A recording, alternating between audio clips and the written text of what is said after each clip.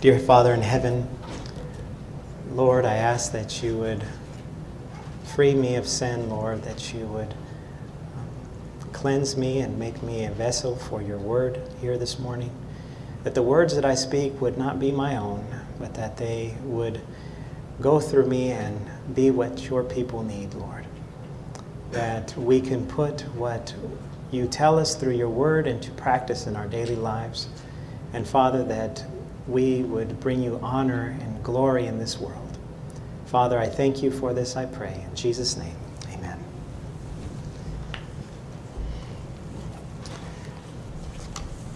Well, it was very encouraging this morning. I gave the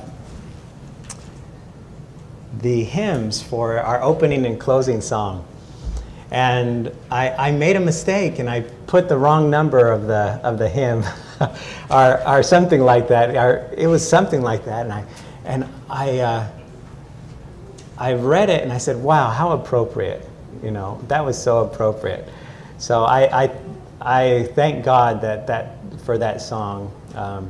It was beautiful. It touched my heart there in the opening song, and it was so encouraging that though we don't know the right way, though we don't plan our own way, God opens the doors for us, and He prepares our hearts into things that He has for us. And I want to let you know that this message here that I'm going to share here with you today, it's been on my heart for the last 2 or 3 weeks. As I've been reading, God has given me a little bit of light here on verses and a little bit of stories that fell into examples of what He means by this. And I want to start with one example about a man. I forgot his name, but I heard his testimony, and he was high school sweethearts with a girl since he was probably, maybe 8th or 9th grade. And he really cared about this girl, and she had cared about him, and they were friends through school. And he steadily gained weight through high school, and she stayed normal looking. And he kept on gaining weight, but she kept on being by his side. And eventually they got married, and he weighed 540 pounds. That's a lot. That's about twice the average, more than twice the average man. And he heard the words that other people would tell his wife, and he heard the words how they would try to discourage his wife or his fiancée from getting married to him. And he felt very bad. She loved him very much, and there was nothing that anybody could say to defer her from marrying this man, because she really, really loved him. And at the same time, this man felt very, very guilty that this woman would get married to me because I am the way I am. I'm so big, and I want to marry her. I love her too. But look at the way I am. She's a normal, beautiful woman, and I'm 540 pounds. Well, they got married, and instantly, he started trying to lose weight. He said, I don't want to give my wife the burden of all the health problems that are going to come on me. I'm already pre-diabetic. I'm only, 20 years old. I'm already starting these health problems, and his father or grandfather had already died at a very young age, because I don't know if it was his father or grandfather, very, very young but overweight as well, and didn't make it very far in life. And he said, I don't want that weight, and my wife is so good to me. I love her, and she loves me so much. I want to give her something better. And so he tried. And he really tried, and he kept on failing. He'd go to the gyms and he'd sign up and he'd work out for a little bit, and he'd try this diet and he'd try that diet, and it just seemed like everything he ate would seem like it just make him bigger. And he couldn't do it. Until one day, he finally made the decision of sincere, love-driven repentance. And he literally got everything processed, everything packaged, everything unhealthy in his home, and he threw it in the garbage. He said there was still stuff that was cooked, and he threw it. He put it into he was even worried that he might take it out of the garbage. So he got that food and he put it down the garbage disposal thing in the sink, so that he couldn't get that piece of pizza back out.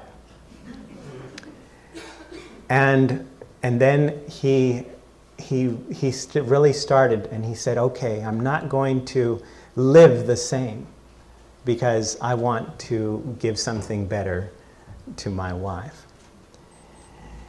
Now, we need a sincere will to change. This man, he had that sincere will to change. And it worked out for him. And he came down, and now he is about 220 something pounds. But he has a big frame, so he actually looks like a thin man, even though he's 220. He's a healthy guy. They removed about almost 30 pounds of skin from him because he had hanging skin all over the place. So it was about 28 pounds of just skin that had to be removed. But he is a healthy man, and he is on his way to a healthy life with his wife, and he is surprisingly very strong because he was carrying around so much weight, and now he's so light. So he is a very strong 227 pounds. Now, we need a sincere will to change, but try as we might, we cannot change ourselves.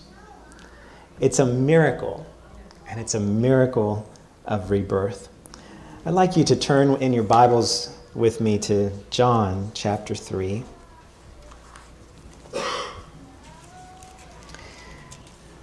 John chapter 3 and verse 1, and we're going to read that story about Nicodemus.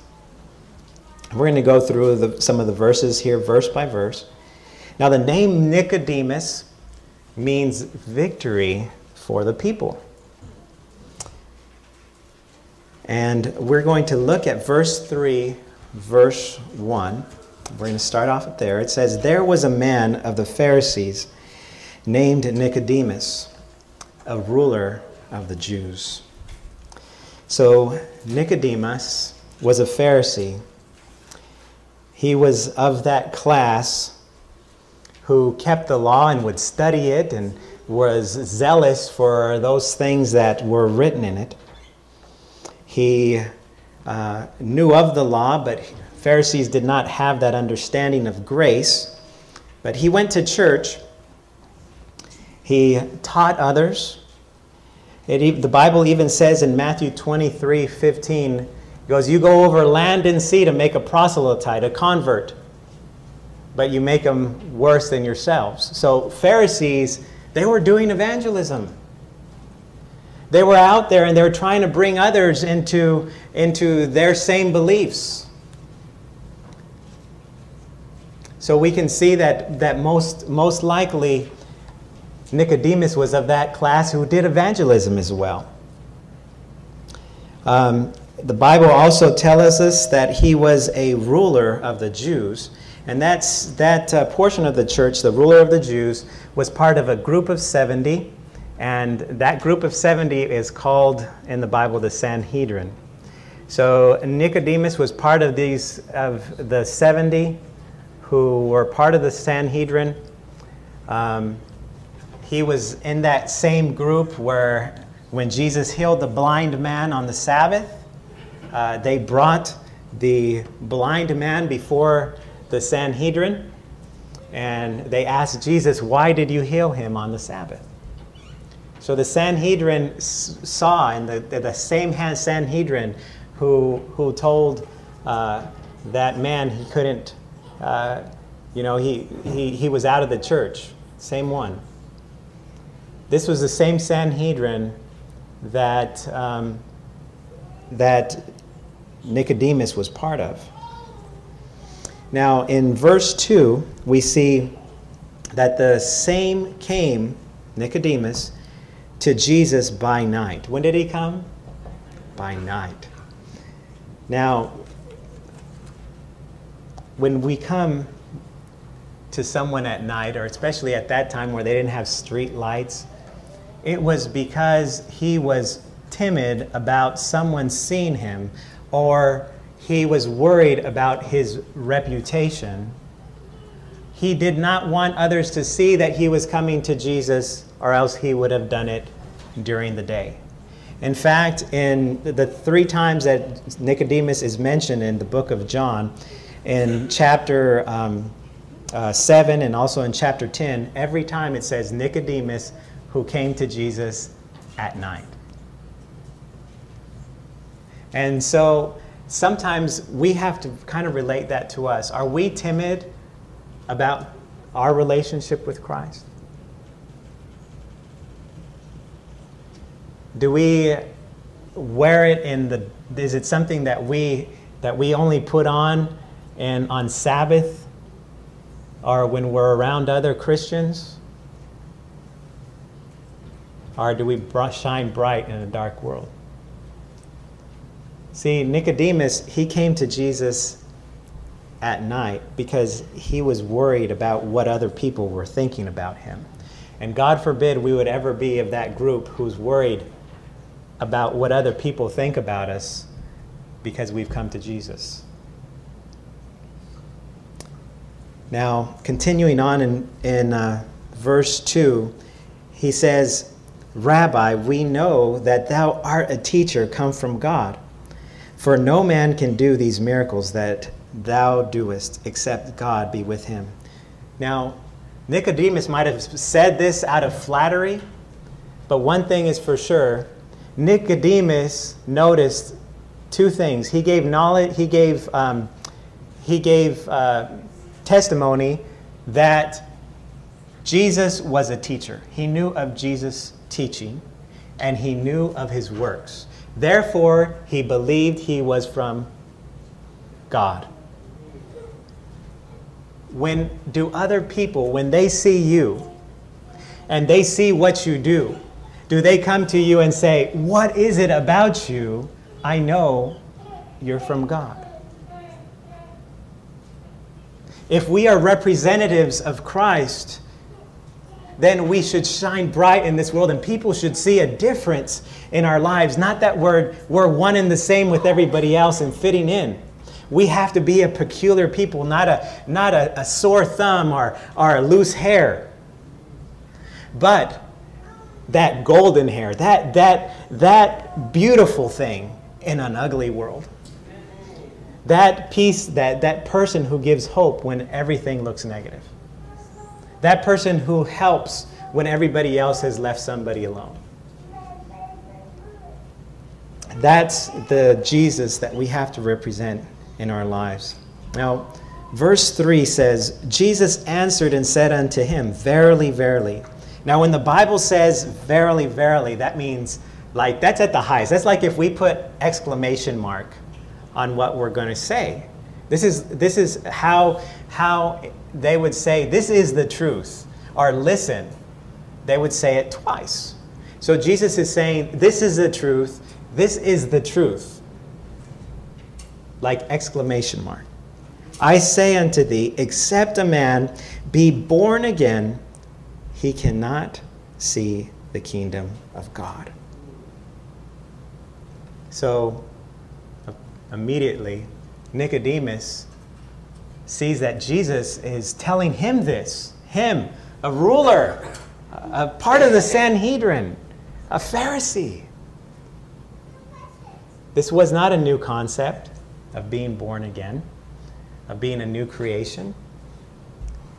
But immediately he says, how can a man be born when he is old?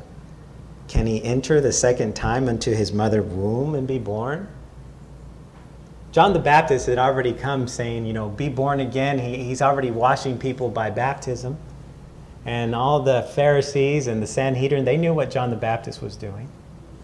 But he's saying, well, me? Me? Who, me? I'm in church. Are you saying I'm not saved? I'm teaching other people and I'm not saved?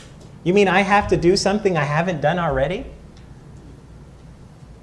So he makes the statements kind of putting what Jesus said to the side and trying to apply it in a literal sense. So this wasn't a new concept what Jesus was saying, and we're going to look in that in just a moment. But is it possible that you can go to the right church and you could know the right doctrine? You could have been raised up in the church. You could have been, as they say, born in the church and still be lost?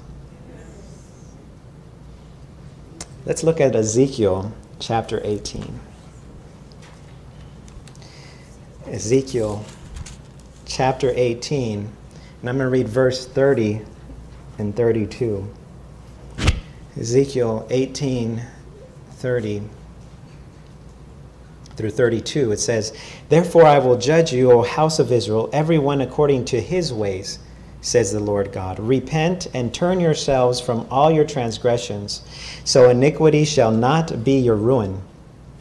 Cast away from all your transgressions whereby ye have transgressed, and make you a," what? "A new heart, and a new spirit. For why will you die, O house of Israel? I have no pleasure in the death of him that dieth, saith the Lord God. Wherefore turn yourselves and live ye." So here, God is asking that we repent and make us a new heart and a new spirit. A new birth. Now this isn't a tune-up. This isn't a repair. It's a transplant. When I have always been into, and since I was a little kid, I was all into cars and different things like that. And I really thought it was really neat when people got one engine and they put it into a different kind of car that it didn't come with, And that's kind of what God wants to do with us. Have you heard of the term in what they say in the cars? They say a sleeper. You know what that is? A sleeper is a car that looks perfectly normal, or a car that doesn't look like it really is what it is. And it's like if a Dodge Caravan pulled up, but under the hood it has like a Hemi or something. So this is that term, but that's what God wants to do with us. He takes that normal, despicable man or woman that we are, and he puts in us something that comes totally from outside of us. And if it came from us, it would be stained and dirty. It has to come from him. Also turn with me to Psalms 51:10. Psalms 51, verse 10.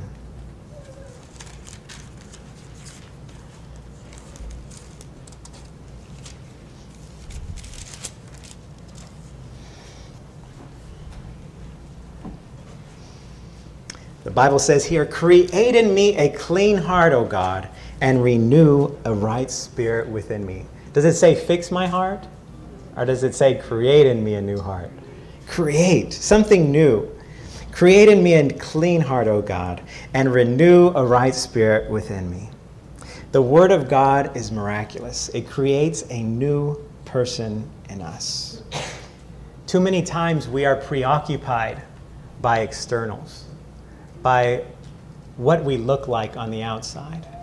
But what if we took as much time as we take getting dressed, brushing our teeth, combing our hair, and making ourselves presentable to actually being a service to mankind?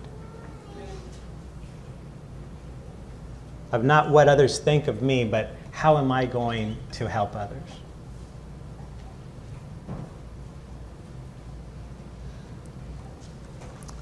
Why is it that we need a new heart? Well, the Bible tells us that the heart that we have is desperately wicked. Who can know it? Right? I want to share with you a quote, and I meant to print it out, but my printer is not working well. And this is an appeal. This is part of Testimonies, Volume 5, and it says an appeal to be read at camp meetings. And I'm going to read a portion of it. The whole thing is too long, but this was something that was meant to be read at the camp meetings. It was written in 1882. And it says, "I am filled with sadness when I think of our condition as a people. The Lord has not closed heaven to us, but our own course of continual backsliding has separated us from God. Pride, covetousness, and love of the world have lived in the heart without fear of banishment or condemnation. Grievous and presumptuous sins have dwelt among us. And yet the general opinion is that the church is flourishing and that the peace and spiritual prosperity are in all her borders. The church has turned back from following Christ, her leader, and is steadily retreating toward Egypt. Yet few are alarmed or astonished at their want of spiritual power. Doubt and even disbelief of the testimonies of the Spirit of God is leavening our churches everywhere. Satan would have it thus. Ministers who preach self instead of Christ would have it thus. The testimonies are unread and unappreciated, but God has spoken to you. Let each put the question to his own heart. How have we fallen into this state of spiritual feebleness and dissension? Have we not brought upon us the frown of God because of our actions, because they do not correspond with our faith? Have we not been seeking the friendship and applause of the world rather than the presence of Christ and a deeper knowledge of his will? Examine your own hearts. Judge your own course. Consider what associates you are choosing. Are your recreations such as to impart moral and spiritual vigor? Will they lead to purity of thought and action? And what has caused this alarming condition? What has caused this? The same cause of Nicodemus. Many have accepted the theory of truth who have no true conversion. They have been convinced of the truth. I believe it. That's what the Bible says. But they have not converted. They have not let the Bible change their life. Somebody told me the other day, one of the scariest things he hears in the church is, God hasn't, how did he put it? God hasn't convicted me on that yet. When they have a thus saith the Lord. But no, I'm not convicted on that, even though you can read it, but it's not a conviction. See, we can see things and we can say, yeah, that's the Bible says that, but I don't see I have to change. I don't see I have to do that. We have to be careful that we're not only convinced of the truth, but we allow the truth to do its work in us.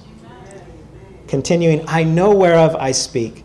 There are few who feel true sorrow for sin, who have deep, pungent convictions for the depravity of this ungenerate nature.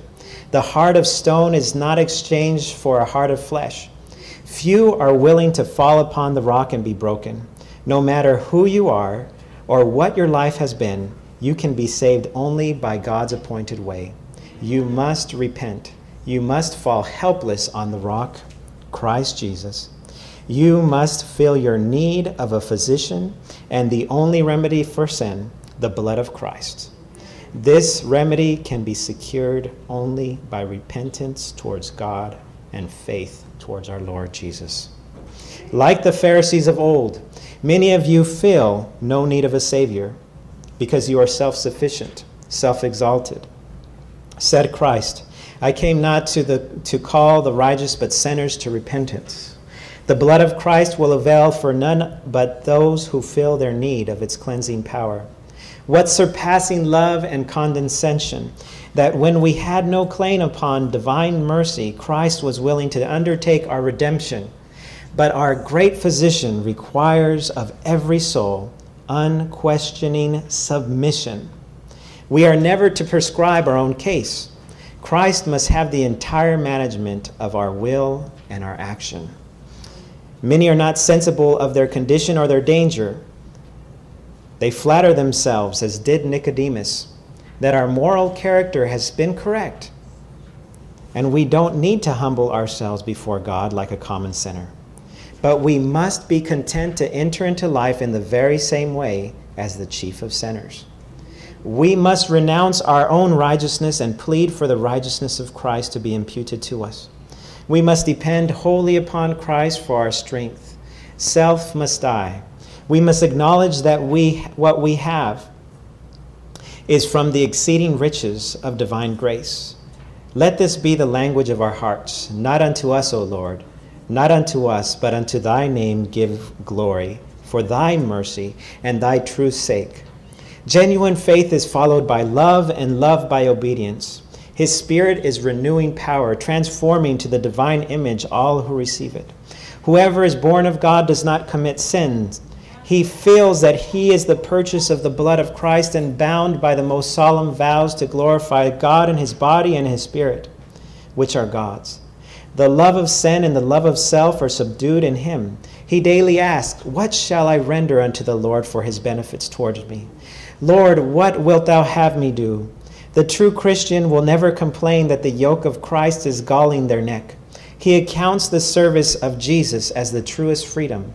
The law of God is his delight. Instead of seeking to bring down divine commands to accord with his deficiencies, he constantly strives to rise the level of his perfection.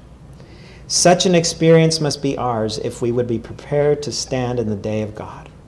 Now, while probation lingers, while mercy's voice is still heard, is the time for us to put away our sins.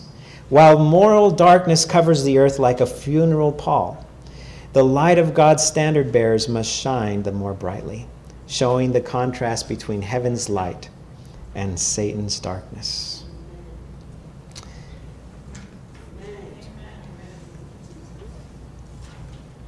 So, we see that most of us, if not all of us, we have seen that sin is so commonplace that it does not repulse us.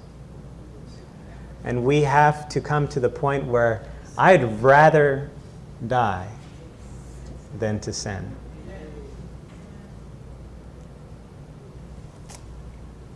In John 3:4, Nicodemus asked how. How is this supposed to happen?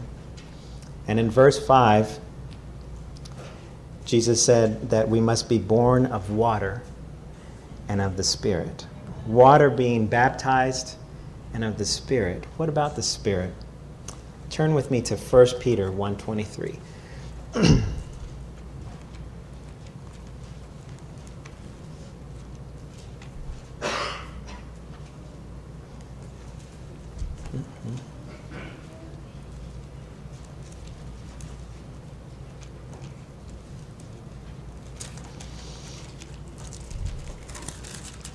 First Peter 1:23, and it says, being born again, not of corruptible seed, but of incorruptible by the word of God, which liveth and abideth forever.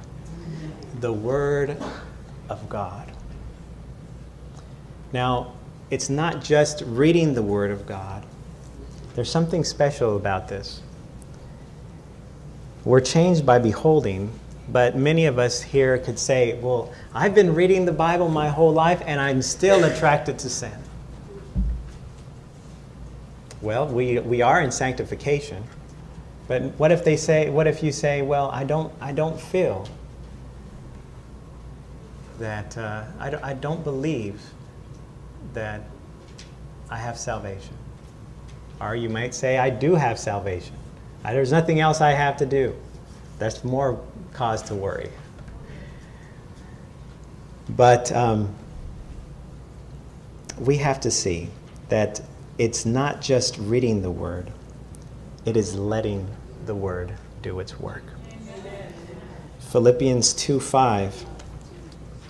Philippians 2:5.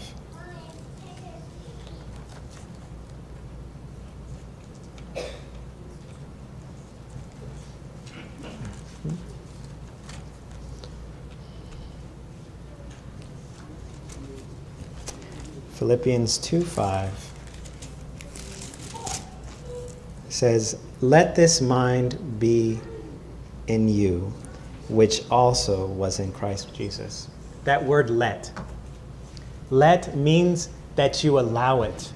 But there's something in us that says, no, I want to hold on to that.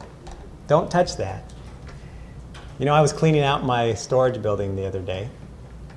And there's a lot of things in there that I'm never going to use. And I'd have a lot more room if I got rid of it. You know, our hearts can become an accumulation of stuff that's just dragging us down. And we have to let go and say, Lord, I don't need that junk. I want a new life. And take it all. Take it all. And I want a clean, I want a new heart. We have to come to that point where we can say, oh, I'm broken. I'm broken. I don't need this no more. And I'm ready to be made new. But there's something that holds so many back and say, no, you know, there's something that says I won't let the word go this far. I'll let it come this far. But there's something carnal that puts a stop to us. When we get to the point where we can say, Lord, take it all. I want to be different.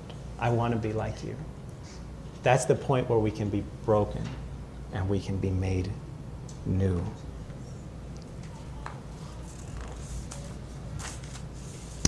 Numbers 11:29. Some of you guys probably know that, I'm sure, that verse. Numbers 11:29.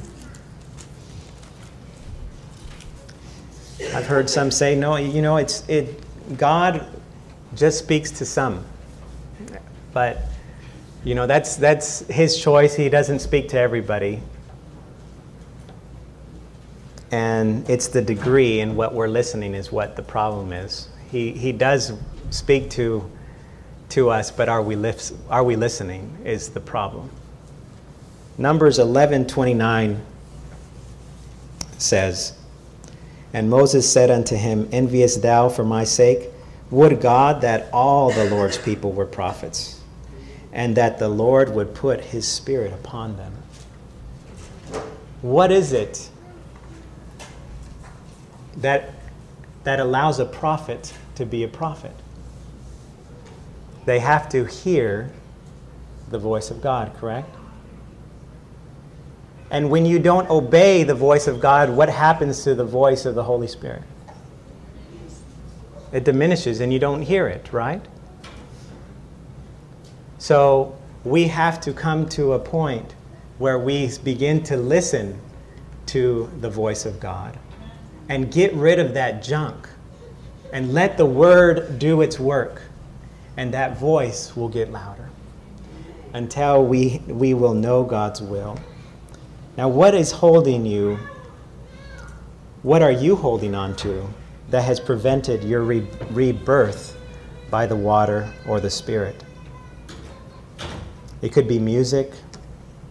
It could be the fashions of this world, the way we speak, our pride, our reputation.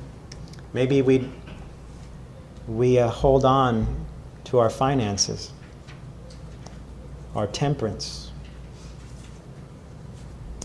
Turn with me to Matthew chapter 16.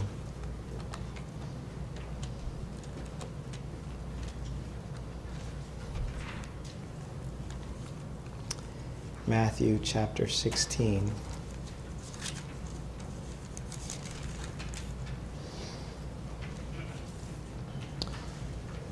I'm going to read verses 24 through 26. It says, "Then said Jesus unto his disciples, If any man will come after me, let him deny himself and take up his cross and follow me." Why does the disciple of Christ have to take up a cross? Is it to crucify Jesus on? What is that cross for? Yes.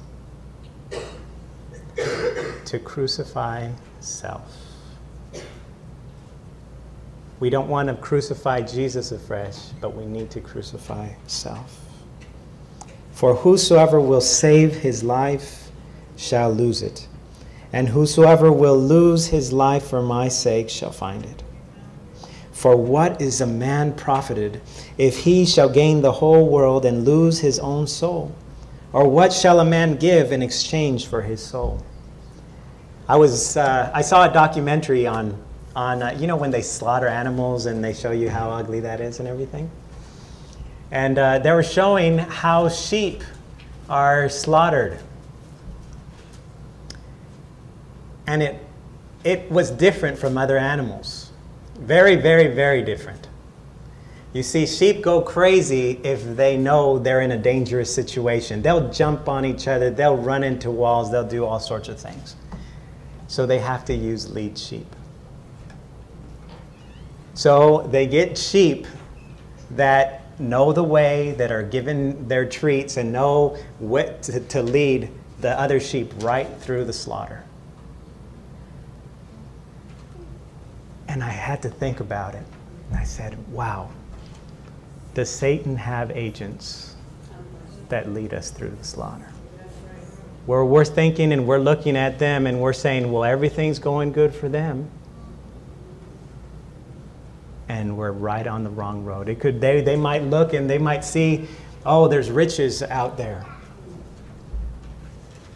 They seem to have it all, and look where they're going. I'm gonna model my life after them. And we're being taken straight for the slaughter. I'm sure that Satan has his agents out there, those lead sheep that are drawing others that same exact way.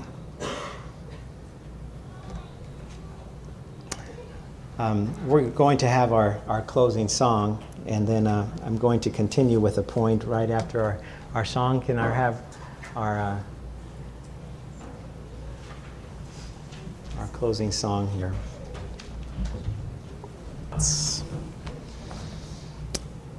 You know, as in my own experience, I would like to relate to you a quick parable.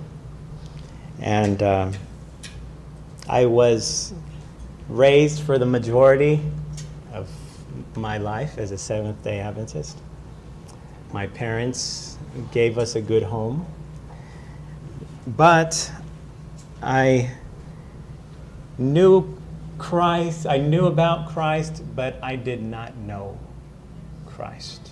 I knew about doctrines, but I did not know him. And so the world had my attention. And there's a parable that got my attention to want a new life. I want you to imagine a wolf who doesn't want to be a wolf. He sees and is convicted that the sheep have it. They live longer lives. They don't fight amongst themselves like the wolves do for the leader of the pack. They have a shepherd who follows them around and protects them when other wolves come around. And I want to be like one of those sheep. I want to have a pastor. I don't want to hurt people anymore. So the sheep starts hanging around with, or the wolf starts hanging around with the flock. And he sees the sheep delighting in their grass. And as the sheep are delighting in their grass and chewing their cud, he is forcing himself to eat the way that they eat. He chews on the grass and wants to spit it out, but he tries. He wants to be one of the sheep. He tries to follow the shepherd, but he really wants to go out at night and howl at the moon. And things get hard for him, even though he lives among the sheep. He sees that others are scared of him, so he starts trying to dress like a sheep too.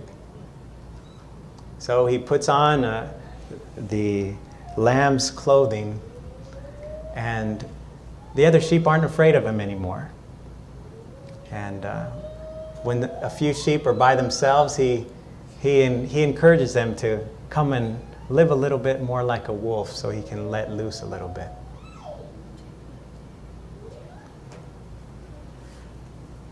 That's how I felt as a young man who was in the world. I wanted to be a Christian. I knew that it was what was right. But you could say, even though I was a vegetarian, you could say I wanted the flesh of the world. And what was needed for me was a rebirth.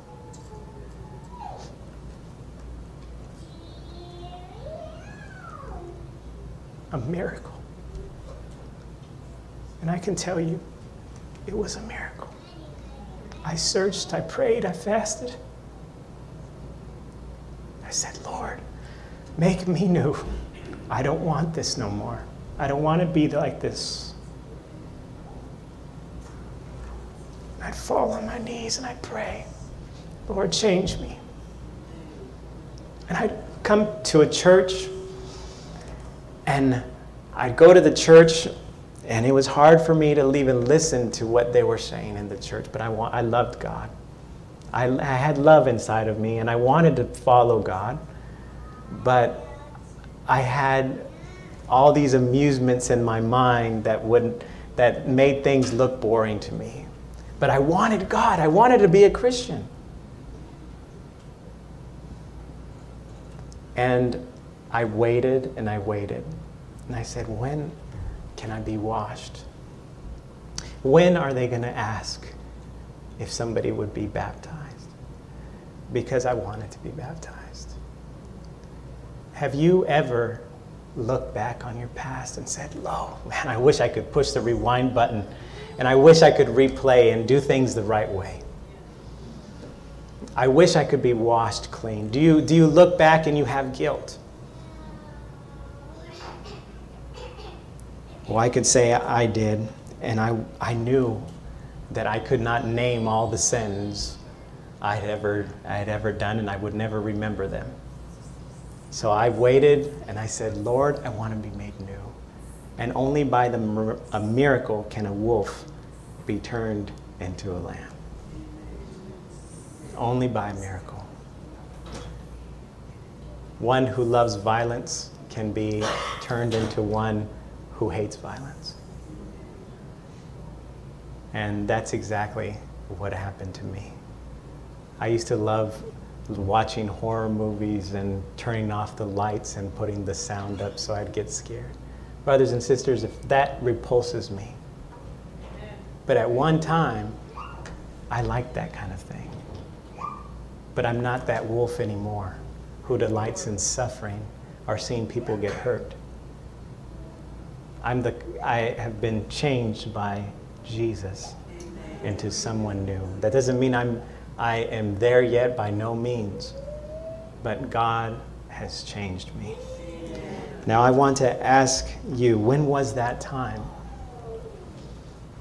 Have you been broken on Christ? Have you made the decision, Lord, take it all. I don't want this no more. Take it and give me a new heart. That's where we need. And we cannot be hidden. We will be like the light on a hill, drawing others to Christ. Nicodemuses will be coming to us at night and asking us, what is it about you? Why are you different? Well, there's good news. There is an institution called baptism. Many dismissed it as a formality, but not God. And it doesn't end with baptism, but it continues by letting the Word do its work in our life. And that is a continual growing as children of Christ. So what I'd like us to do is, if there is anyone who wants that commitment or recommitment of, if someone would like to be baptized, I'd ask if you would come to this side. But if you just want to make a commitment to God and say, Lord, take it all, I'd like you to come forward and let's just kneel together and let's have a prayer of consecration, because God has a work to do in us, and He has a work to do through us as a body united. And we have to come to the point where we're ready to let go of self and the world and live for Him. And so that's what I invite you to do. If there's those who would like to come forward and do that recommitment, come forward with me and let's kneel together. And if there is anyone who would like that washing, and I know I waited for a long time. I waited for a long time till somebody called me and I made that decision. Let's kneel down. Father, Lord, you are so merciful, so good, so kind. You've provided every way for us, and you haven't given up on us. You send your Holy Spirit to speak to us every morning, every day, every night, wooing us to you and calling towards us because you love us. Lord, you came to this world to save sinners. You died for us while we were yet sinners. Lord, you didn't come to save the righteous, you came to save the lost. Help us identify. Help us to get an idea of where we truly are, Father. You've told us that we live in the age of Laodicea. We have to be careful that there's a straight testimony. And Father, Lord, I ask that we would heed that straight testimony, and that we would get the eye salve and we buy the gold that's tried in the fire. Lord, that you purify our characters. Help us to see what is in us that needs to go, and help us to let it go. Give us repentance. Father, if there are those here today that are making a decision, oh Lord, to start a new life, Father, I ask that you would bless their decision, that you would strengthen them with a new strength, that you would keep in their mind, Father, a hope of a new beginning, and Lord, a new realization of the conviction of the sins that we have and we have to let go of, so that we could be your faithful people that has no curse against them as we enter into the spiritual Canaan that you have for us, Lord. Father, prepare us, and I ask that you bless each one here. I ask this in the precious name of Jesus. Amen.